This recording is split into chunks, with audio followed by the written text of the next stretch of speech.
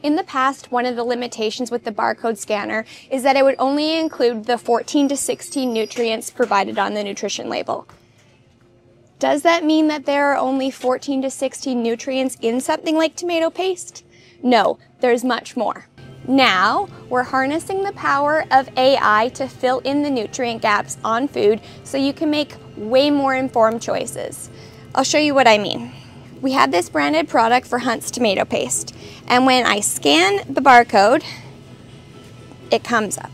Perfect. You'll see here that we have cross-referenced this tomato paste with lab analyzed data, so now it lists 74 nutrients instead of the 14 to 16 listed on the nutrient label.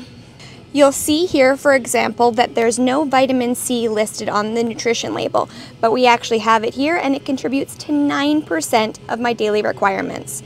Everything that is listed here in teal are things that we have confidently added.